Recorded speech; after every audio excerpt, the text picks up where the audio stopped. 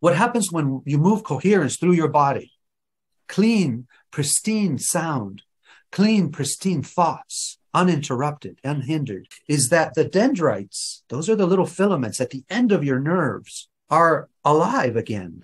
What happens is the atrophy that occurs with chemistry and trauma and whatever all those words are, we want to open those up, move sound through, and create bridging gaps between synapses.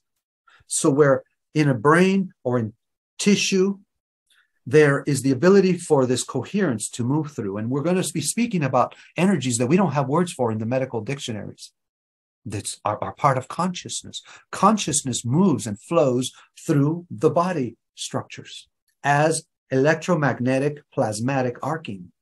That's, if you want to put one of 1,000 definitions, what is healing? Healing is coherent pathways of unimpeded energy forms in infinite freedom, so that your tissue is able to grow through that arc and create an extension of you, a creator expanding itself, creating more of self in devotion, a loving devotion of more beauty of me. That's what this is happening when you create coherence through your body. You have new kinds of muscles.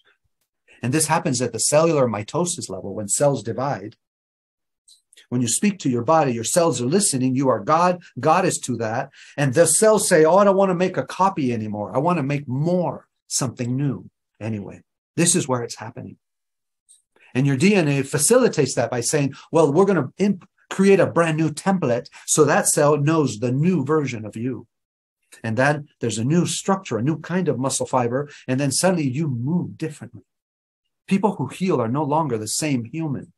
They can dance and move and walk because the simple act of walking in a new way is creating new thoughts, new energy patterns in your body. You could be 90 and do this.